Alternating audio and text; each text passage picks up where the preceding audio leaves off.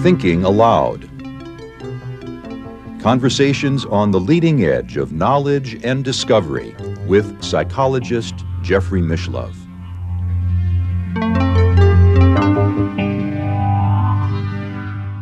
Hello and welcome. I'm Jeffrey Mishlove. Today, we are going to explore the question of what is a UFO.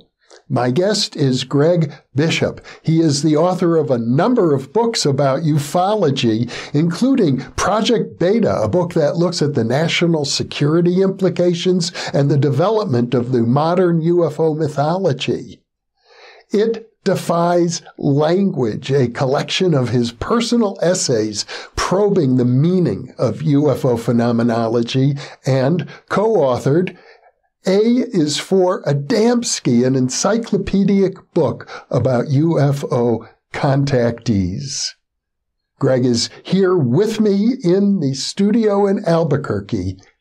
Welcome, Greg. Thank you so much for having me. It's a pleasure to be with you once again live in our studio in Albuquerque. I appreciate that you came to Albuquerque from the Los Angeles area. I love Albuquerque in New Mexico, and I'm just lucky that you're here, and has moved here and we get to meet here because I like coming anyway. Well, Albuquerque in particular and New Mexico in general seems to be a hotspot for UFO activity. It is. It has been since the beginning, New Mexico, actually. I mean, one of the first mysteries, U.S.-based mysteries having to do with UFOs or the skies or unidentified objects was the green fireball phenomenon in the 1940s. And was very interesting to the government because they didn't know what was going on. They said, like, what are these green things coming out of the sky? Are they Russian? What are they? And so there was a lot of attention paid to and research done on them at the time. Were any conclusions drawn? The conclusion was it's not Russian and it's not a threat. And I think the guy that the scientist that was assigned to write about it was named Lincoln La Paz, and he wrote a paper about it. And his conclusion was, don't know what it is, but it's not a threat to national security and it's not Russian. So as long as they knew that, they just dropped it, as far as I know. Well, New Mexico is also a state associated with the development of atomic weapons. Yes. And there's also been a history of UFO activity associated with various nuclear weapons, launch sites, and facilities. You can look at that in a few different ways, but the two that I can think of is one, something that's non-human is interested in our continuing interest in destroying ourselves. And two, that interest in destroying ourselves is so basic to who we are and so basic to our understanding of ourselves and our future that anything that did want to pay any attention to us, either inwardly, endemic to this planet, in another dimension, whatever you want to call it, would be attracted to places like that because they are so pregnant with tragic possibility. So, in any case, it's psychically, psychologically, and practically interesting to anything that wouldn't be human, or something that is that reflects our collective anxieties about such things. So, I mean, it seems to me obvious that weird stuff happens around places that are, it's just like hauntings or something like that. There's a very heavy emotional component associated with place, and that seems to engender phenomena to happen, or at least people to experience it. Well, it seems as if we're at a unique time in history where, really the first time in my generation, the human race has the capability, potentially, of destroying ourselves. Yeah. Completely. The extinction of an entire sentient species is a possibility. And as a result of that possibility, it would seem as if the psyche must be activated in ways that we can hardly imagine that might have something to do with the phenomenology of UFOs. It could form or allow to form something physical or apparently physical out of a psychological uneasiness or need or whatever. I mean, it has a very strong emotional component. And when you start looking at anything associated with the psychic world or paranormal phenomena, it seems to center around anxiety and heavy emotion. It just seems like it's a magnet. It's an attractor to these kind of phenomena. And things that have an emotional component seem to have more of a, if you want repeatability in parapsychology, if you apply emotion to it or some kind of emotional component, it seems to help. Zener cards, very, very, very quick, you know far more about this than me, but very quick drop off because it's boring. Mm-hmm. But then somebody like Dean Radin will come along and do a presentiment experiment that has images in it that are very emotionally laden. And those seem to, push the signal beyond a linear time. And I think some of this may be involved with UFO sightings, encounters, all that. And it's interesting how they became much more prevalent after World War II and after the introduction of the nuclear weapons. So it's, we could talk all day about the collective unconscious and how that fits into the UFO subject. But to me, it's what is forgotten a lot of the times when people are studying UFOs is that they look technological. So we assume that they're a technology. But I can't think of any technology that could change somebody's life in 10 minutes. If you were an artist and you could change somebody's life in 10 minutes permanently, you'd be the most famous artist that ever lived. And so that's what's interesting to me about the UFO subject right now is that how it affects our emotional lives and our psychological selves and our sense of self and our sense individually of who we are and also collectively. But I'm really interested in the individual right now because that's where it comes from. I mean, people see things and they talk about them, and I don't think we're asking the right questions right now. Of course, an awful lot of the UFO research is based on the reports of people who have witnessed something. Yeah. But we also have photographs, yes, radar traces, and other forms of hard evidence. You know what's interesting? We do. And it manifests physically in those ways, in the ways we expect. But what I've realized fairly recently is if there is a image captured, I think that image becomes what the experience is subservient to. You lose the richness of that experience because all you're trying to do is prove that's what I saw, that on that picture. And many times we've seen cases where people see different things, completely different things, experience completely different things, or even in some cases photograph something that wasn't there, or they photograph something that was there, but other people say that's not what it looked like. So in the UFO realm, reality as we know it becomes kind of malleable. Mm. And if it's malleable like that, what is our truth there? And I'm not sure what it is, but I'm sure that the human mind and nervous system and visual system and psychology, all of those things are an important instrument to try and figure out what causes these reports. But if we get caught up in it, in its analogy to an instrument, I think we lose a lot of the richness of the experience that could come out just by asking, what did your eyes see? What did your ears hear? How fast did something move?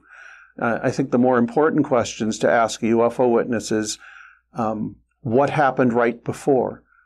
Is there something that happened in your life before this that seems to be important to you or important to this experience? What happened afterwards? How did your life change? How did it make you feel? UFO investigators don't ask these questions. They just want hard data about what somebody saw that can be put in a database. And yes, emotional reactions can be put in a database as well. I mean, if you're a psychologist, of course you know that. Mm-hmm. But that hasn't been cataloged really. And I think if we start looking at that side of the equation, the right brain side of the equation, that aspects of this will be revealed, which may give us a little bit more insight as to what causes these things. Well, I know you've had some interaction with Native American cultures, mm-hmm, and I'm aware that they seem to have a different relationship to Right. the UFO phenomena. It seems like it's integrated into their culture, that this is something that they see as part of the natural world that they've interacted with for a long time. Yeah, it's, I don't know how much of this is to please visitors, but, visitors from outside the culture. But what's been described to me is exactly what you've said. And that anything we call anomalous is just part of what is. You see something and that's the thing you saw. And how does it fit into our culture? Well, our culture says, let's see.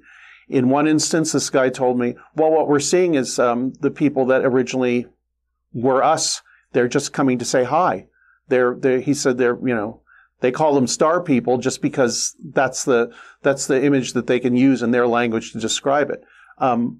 But I think to their mind, it's not star people coming from wherever. They're always with them in some way. And it's just a part of the natural world and a part of interaction with things that aren't them, that are sentient. Just as they think a rock or a bear or a deer or whatever, or a plant is also sentient and also part of the world. And it's all integrated into one. Whereas in the Western mind, we bifurcate things and we put things in categories. And in that way, we kind of lose some of these relationships that might be able to give us a richer idea of what's behind them. I mean, if you think about anybody that has some kind of a revelatory experience, or even if you're a heavy meditator, you get to the point where you realize you and the rock and everything else are the same thing.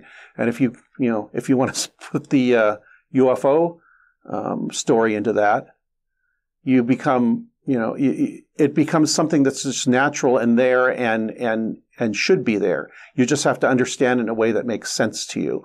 And the Native American cultures do that with everything. In fact, most indigenous cultures around the world, as far as I know, they don't put things into a paranormal category. They just put it into a category that doesn't happen all the time, and that it, since it comes from a realm that you don't see every day, it might have some truth to it that you don't realize if you just stay in the physical and in the, I've got to get food today and, where did my kid go or whatever. These things are just important, probably more important because they're not things you deal with every day. And I think if we looked at the UFO that way and a little bit more of that inclusive attitude, that some truths from those things, from that subject, from UFOs, from whatever we call UFOs, might be revealed. And I think it'll be on an individual basis, which is another thing. It's just, I don't think you can put it in a box and say, this is what it is. Because everybody that comes to it is going to bring their, as we said before, like Timothy Leary, set and setting to that experience and to their interpretation of it. But realize that they're all basically looking at the same thing through different lenses. Because we don't have a cultural basket for it now. Our cultural basket now is aliens coming from other planets. And it's going to remain stuck there until there's some sort of change or revolution in thinking. The only other thing I can think of that can where your life can be changed in a few minutes like that is either a Satori moment or a moment of enlightenment, or through psychedelic drugs. DMT could probably happen in 10 minutes. But, I know many people have had their basic outlooks changed through one experience with a psychedelic. And the fact that that's a close analogy to what's going on with the UFO is interesting to me. And also, you may have interviewed and talked to who wrote DMT, The Spirit Molecule? Rick Strassman, I have. Yes, he sat right in that chair. Yeah. He, when that book first came out in the mid-90s, I think it was, I thought it was fascinating that he said people started reporting entities talking to them. And he said, I did not plan it. I did not ask for it. And it actually made me quite nervous. But I couldn't deny it. Mm-hmm. And the fact that it had a lot of analogies to the abduction scenario was really interesting to me. And people first, you hear that, it's like, well, people are on drugs. Of course they're going to think that. It's no. If somebody's on a drug, it's not, especially a psychotropic drug like that, it's not going to affect everybody the same way. Yet he found this analogy and these commonalities across many different subjects and many different trials. And that to me was fascinating. I thought it had a lot to say to the UFO community, who did not listen. They didn't want to hear it because it's drugs and it's disreputable. And as if the UFO subject isn't disreputable enough. Well, that's the thing about a disreputable community. They don't want to associate with other disreputable communities. Yeah. It's like they got enough trouble with their own. Yeah. Yeah, it's just this guilt by association. They look for respectability, which I think is a really big mistake. If you're involved in something that's so-called disreputable, trying to make it reputable makes you look even sillier, I think. How do you see the analogy with the psychedelic drug being meaningful? What could you read into it? Where can you go with that? Well, the first thing I can think of is what I said before, is there is a point in many people's psychedelic experiences where they have a realization that that boundaries disappear. Mm-hmm. And if you take a powerful enough dose, you disappear. Yeah. Your ego becomes subsumed into the greater reality. Mm-hmm. And if that's the way you thought if you were the Dalai Lama and those boundaries, I don't know how the Dalai Lama thinks, but as an example, those boundaries didn't exist, I think your understanding of a paranormal experience or a UFO experience would be far richer. It would be easier to accept. It would keep you from becoming ostracized inwardly and outwardly from your society and your friends and all that. And that you could accept it as something that was normal and natural rather than something that was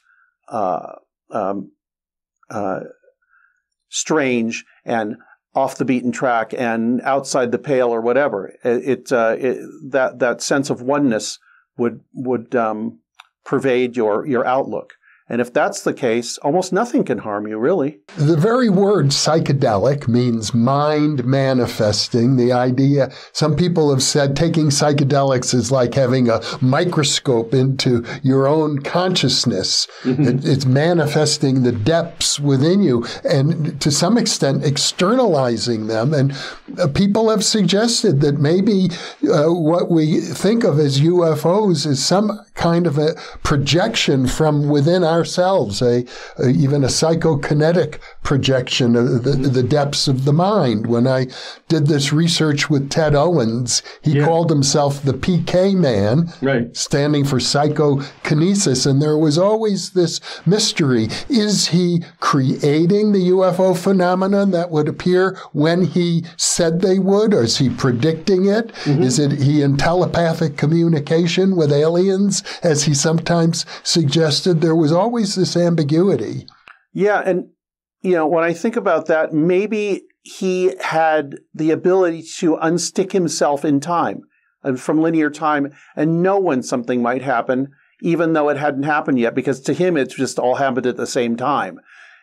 And as he got closer to it, something that had a personal meaning to him would be able to be manifested as either a sense, or if you would, and as you suggested, something that was almost apported there, psychokinetically created. For a normal UFO witness, I think they just stumble onto things, and it changed. I don't think that they've created it, but I think that they are co-creating it as it happens, and that may even run into the physical. Not just co-creating the memory and the images and all that, but the actual physical. Like if you put an instrument there, that it would measure something. It might not measure what they saw or think they saw, but it would measure something. I'm reminded of the great film I saw, I think in about 1954, Forbidden Planet. Yes. Where they're on another planet which has an extinct civilization, but their technology, the Krell, the Krell's technology has survived a An American scientist is on the planet. He learns how to use the technology. The group of people there in his compound are being besieged by some sort of strange monster. And later it's revealed that the monster is a product of the id of this scientist who is working with the Krell technology. And he can, the monsters of the unconscious can become manifest. Yeah. He calls it the monster of the id or from the id. Yeah. And it's all, as far as I remember it, besides being an analog for The Tempest, the Shakespeare play, right? It was a Tempest. The beautiful daughter who falls in love with the sailor. Yeah, exactly. And that the technology that's what it was. Everything that he was frustrated about and all his fears and all that became manifest by that, whatever that psychotronic technology they had that allowed them to, He was a jealous father. He didn't want his daughter to run off with this UFO pilot, an American, of course. Yeah. And so his very Freudian subconscious was, manifesting materially. Yes. And that may be something that happens normally in our world, and that 'cause a lot of science fiction does speculate in areas that can help us speculate about reality and speculate about things that are on the edge of our understanding. And I think in that case, it was the idea that something could manifest physically that was only mental was kind of ahead of its time in a lot of ways. And I don't think I can't remember who wrote it, but whoever wrote the screenplay, I kind of think they didn't know anything about parapsychology or about apported objects or anything like that. But they were able to pick up on that theme through, that has run through literature for, since people have been writing things. Well, it's certainly since the 19th century, there's an extensive literature on what used to be called, for example, the physical phenomena of mysticism. Mm-hmm. Yeah. That mediums can manifest ectoplasm and levitations and spirit materializations, things like that. Well, if that's a potentiality within the human species, could it also be involved in the UFO phenomena? Why not? Yeah, well, of course. It would explain a lot of parts of what happens in UFO encounters. The funny thing is, once you get an explanation for something with the UFO phenomenon, if you stick with that explanation, you will find very quickly there are a lot of people that find a lot of problems with that one idea because it doesn't account for everything. It accounts for a great deal of it, but not everything. So my idea about about researching UFOs is to consider everything with almost no filters to see if I can syncretize some kind of theory or idea about what these might be coming from, where they might be coming from, how they affect people, how it manifests for the individual, for somebody that hears the story, for the society in general. And right now, I think a lot of that stuff is being, one, reinforced as a reality, but two, and I hope this is true, it is allowing people to think about it without having to be embarrassed about it or having to hide it. And anytime that happens, when you get a variety of things, it's like throwing 500 seeds out, maybe 3 of them will sprout, but they might be seeds and sprouts and plants you've never seen before that add to our understanding. And I don't know what those are yet. But talking about this stuff and theorizing about it, especially with something as ephemeral as the UFO thing, it could almost manifest as what you think it is. Mm-hmm. And if you're worried about the dichotomy between is it real and is it not, I think you're already behind. As long as the mind can perceive it, deal with it, and also share it and integrate it, then it is real for that person. And if it's real for that person and it's not causing them problems, then to me something's real, and I want to know about it. I don't have to accept whether it's real for me or not. What I want to know is why you think this, what happened to you, why you believe this, how did it change you? And in the midst, I had a question somewhere on a interview show. They were talking about UFOs, and I mentioned this stuff that we've just been talking about. And the host said, or no, one of the other guests said, well, where does that leave us? I mean, there's nothing we can get out of that. There's no hard evidence or data there. And he said, where do you think that'll lead us? And I said, I don't know. He said, what use is it? And I said, the only use I can see of it is let's try some new tools and some new techniques and see what comes out of it. Just experiment with these ideas. Experiment with treating witnesses and abductees and all that in a different way that honors their experience and their perceptions, and see what happens from that. You might not be able to stick it in a database, but I bet you would get a deeper understanding of what's going on. And you won't even know what it is until you've been talking to enough people. But you have to be patient and have faith that, eventually that'll happen. And if not, at least you've helped some people, right? So.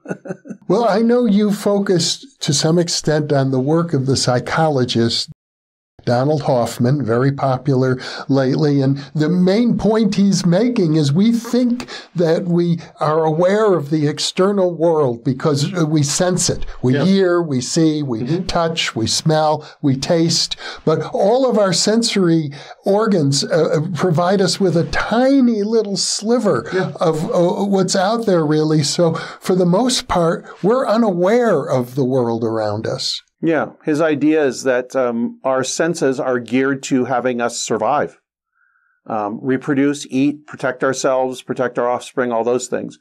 And anything outside that realm, our senses don't detect them because we don't need to.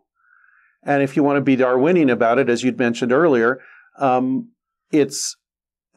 keeps us, and this is Donald Hoffman's idea, that keeps us from seeing a total reality. The subtitle of his book is How We Create What We See. And he's even, what are our instruments, our cameras and all? They're extensions of our senses. Mm-hmm. So they're going to show us what we expect to see. And his analogy that I use when I've done lectures is that if you are a hungry lion looking to mate, you won't care. If you're a lion looking to mate and you stick a steak in front of you, the lion might not even see the steak because it's not interested in that right now. And so that steak does not exist for that lion. And so, the analogy is if there's something that appears to you that doesn't concern your survival or, immediate danger or anything like that, you don't see it. But if you do see it, that's what you're concerned about. What is it? Is it going to kill me? Do I have to run away from it? That's your concern. Not what color it is, where does it come from, all that stuff. That comes later in the aftermath. And in between that first sensory input and just remembering it a few milliseconds later, there is a vast amount of interpretation going on there in your subconscious before it even reaches your conscious awareness. I think Joe McMoneagle, the remote viewer, wrote about this, about how conscious awareness is basically a split second behind what's actually going on. Mm-hmm. By the time it hits your conscious awareness, whatever it was that's happening is not happening anymore and may have no relationship to what that is. Mm-hmm. And if you're thinking about UFOs, something appears, you see it, and by the time you realize what's going on, your mind and your subconscious mind and your survival instinct has already decided what it is, no matter what it is before that. And so, if you look at the human being as a recording instrument that records things dispassionately, that is, which is the model most people use, especially UFO researchers, then you're doing the human instrument a disservice. And so my idea is, why don't we take a look at the foibles or whatever, not even the foibles, but the nature of this instrument and how it, quote unquote, records what's going on. Because if we can figure out how the mind remembers, how the visual system sees, how we see colors, how we see patterns, how what pleases us, what doesn't. If we can strip away that stuff, or at least figure out what it's doing before the message gets to our conscious mind and our recall, we might be able to get sort of towards an idea of what that precipitating event might be. And that's very interesting to me. And there may be no way to do that. And all we're left with is language and metaphors and all that. But if we're aware that we're left with language and metaphors and all that, maybe we can kind of worm our way towards at least some sort of second or third level understanding of what we're dealing with, rather than saying it's aliens coming from other planets, which it may very well be. But to me, that's the least interesting of the explanations. It just locks us into one understanding. And it just, for myself, the way I think, I don't like being prisoner to one type of understanding. Well, you have emphasized the idea that we should look at the individual person and how an encounter with this mysterious reality is impacting the person. Mm-hmm. I wonder if another way to look at it might be to look at the human species as a whole. And I'm thinking now of something that Ingo Swann, a great remote viewer, a great psychic who explored UFO phenomenology. Mm-hmm. He looked at the human race at one time and he said, we have incredible psychic potentials. We could become a very psychic species. And all the development that Ingo kind of initiated 50 years ago in the field of remote viewing is coming to fruition. You see that now. More and more people are understanding. I never thought I could do this, but I can. Yeah.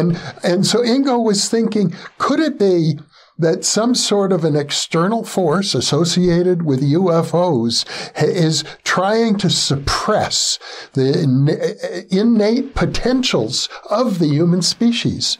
Yeah, I do remember he said that.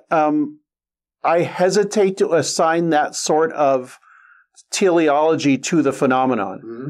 but it is a distinct possibility, especially if you use the analogy of what human survival is like. I don't know if you're dealing with an intelligence that is not us, that you can assign our same motivations to it. But at a certain point, our motivations become whatever the motivations of that thing is, because there's no other way we can look at it. I mean, if we can't describe something in language, we can't. It just doesn't exist. And then there's the issue of why would we think that the UFOs are alien, not part of us? Some people say, well, they're us from the future, or they are... Michael Masters says that. A projection of our subconscious mind, mm-hmm. the idea that we discussed, the Forbidden Planet metaphor. Yeah. They may very well just be other versions of ourselves. Part of my co-creation idea is everything we put on this phenomena comes from us. Mm-hmm. Phenomenon comes from us. And we have to look at it in that way. I also wrote an essay, I think it's actually in It Defies Language, where I said, well, what if the UFO phenomenon is like wind and waves and anything natural that's happening, and we just put our own meaning on it? The winds and the waves are going to do what they want. They're just going to do what they do. But if you happen to be around wind and waves, what do you think as a human? I want to get somewhere. Well, I'm going to use the waves as something to float on, and the wind as something to push me along. Mm-hmm. And to us, that's the meaning of the wind and waves. But to the wind and waves, they're just doing what they do.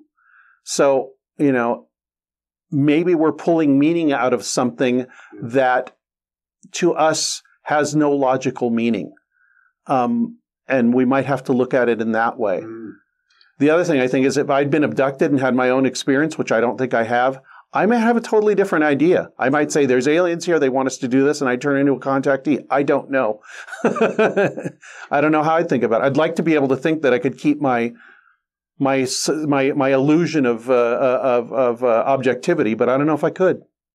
There's so many different ways to look at it. Yeah. I know it might seem, for example, we're here in my studio, just the two of us, but for all we know, this room with its black walls is populated by all sorts of other invisible beings who might choose to manifest themselves one way or another.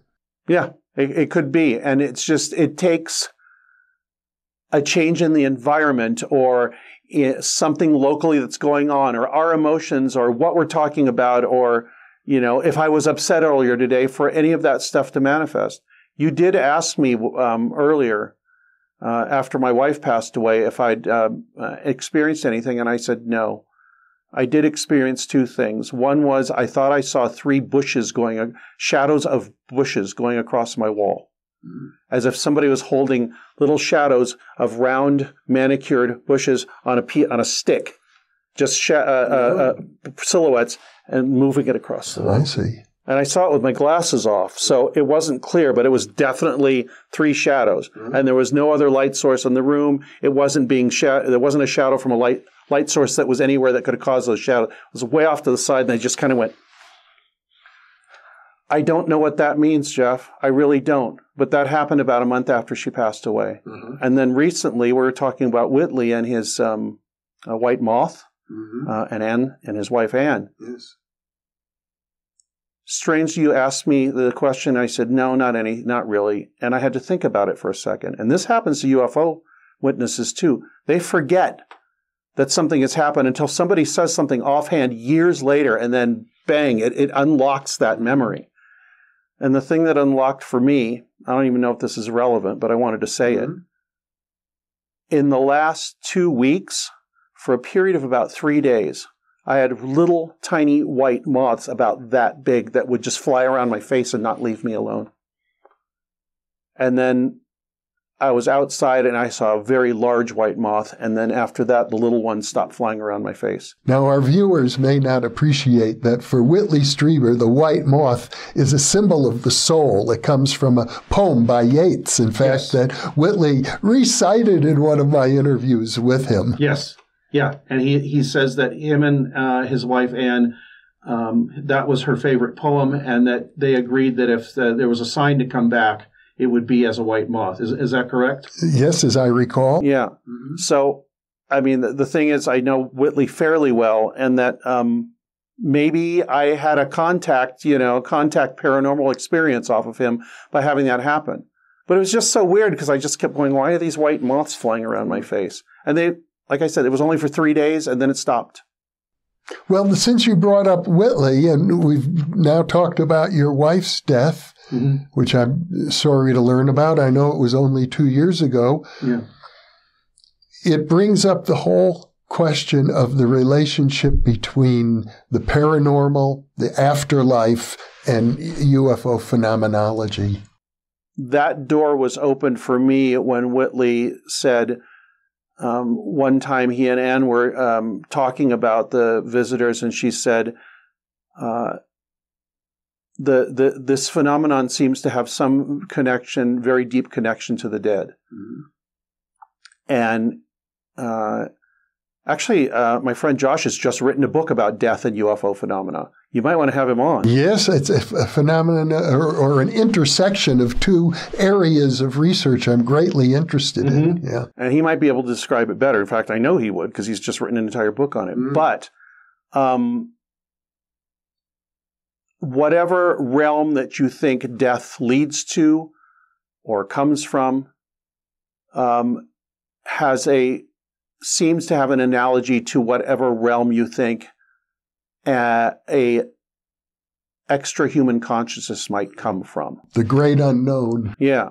Whatever that other dimension is, or the dimension beside us, or the reality beside us, or the unseen one, or whatever you want to call it, that may be accessed generally through death, but maybe other things like psychedelic drugs, or meditation, or any mind-altering thing.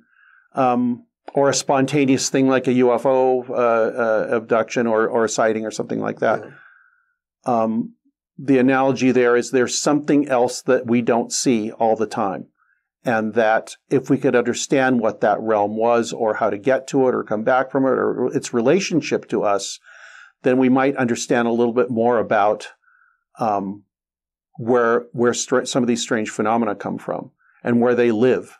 I mean, my idea a long time ago, as I was looking at this, is that if there are extra-human entities, they probably inhabit a realm that does not worry about time, linear time, or even space as we know it. But they can experience it if they want. And Whitley's idea is actually that his visitors are experiencing our uncertainty of life through their interaction with us. And that's a really interesting idea. Because he said they know everything that's going to happen and has happened. And they miss being surprised So that's why they need us, because of that element of surprise. I mean, it even goes back to the idea of God creating reality because he wanted to know what it was like. Whatever it is, wanted to know what not being God was like. Yeah. To have that dichotomy to work with. All of the trillions of experiences not being God can be like. Yeah. And so, Whitley has that idea about the visitors, and that they need us very intimately to do those kind of things. And the only way they can access it is through people like him or other abductees, or if somebody dies, like Anne. So, and a lot of this seems to be built on feelings and intuition and things like that, which is why I'm very interested to ask people that have had UFO experiences, do you have a change in your, intuition or feelings about things, or, do you feel time is different for you now, or whatever? Just how have you been changed psychologically? Never mind physically, like people like Kit Green and Gary Nolan are working on. Mm-hmm. But how has it changed you? How has it changed your inner life? Because if it changes your inner life, there's something very significant going on there that can't be put in a database, right. Or you can't express it in rows of numbers. A lot of people think the UFO thing can be solved with rows of numbers, and I really don't think so. No, it's a question of, as you're expressing it, meaning. Yeah, meaning. The first time I interviewed Dean Radin, he said, what I'm finding out is meaning is a dimension. He forgot he said that. I told him that years later, and he said, I said that? That's pretty good. Well, Greg, we could continue this conversation probably forever, because the UFOs are related to a mystery, and I don't think the human race will ever be free of mystery. No, it won't, because I think when something happens, when we figure something out, whatever it is that is our destiny just jumps ahead and sort of leads us more into it just keeps going like this. Mm-hmm. Come on, you don't know everything. Yeah. And to me, that's the fascinating part of it. People say they want to solve the UFO subject. I don't want to solve anything. I want to understand something better. I want to understand the subject better. I want to understand how it changes people and how I relate to it. That will be satisfaction and an answer for me, not what are UFOs. I think that's a meaningless question. And it's Sisyphean. It will never end. You just keep pushing that rock up the hill, it's going to roll back. But why don't you just be Zen and forget about the damn rock? Well, Greg Bishop, what a pleasurable conversation. I'm so glad that you came to Albuquerque, and we've had these 3 interviews now. It's been a great joy. Thank you for being with me. Thank you so much. It's been just incredibly fun. It's so fun to talk about these subjects. And for those of you listening or watching, thank you for being with us. Thank you.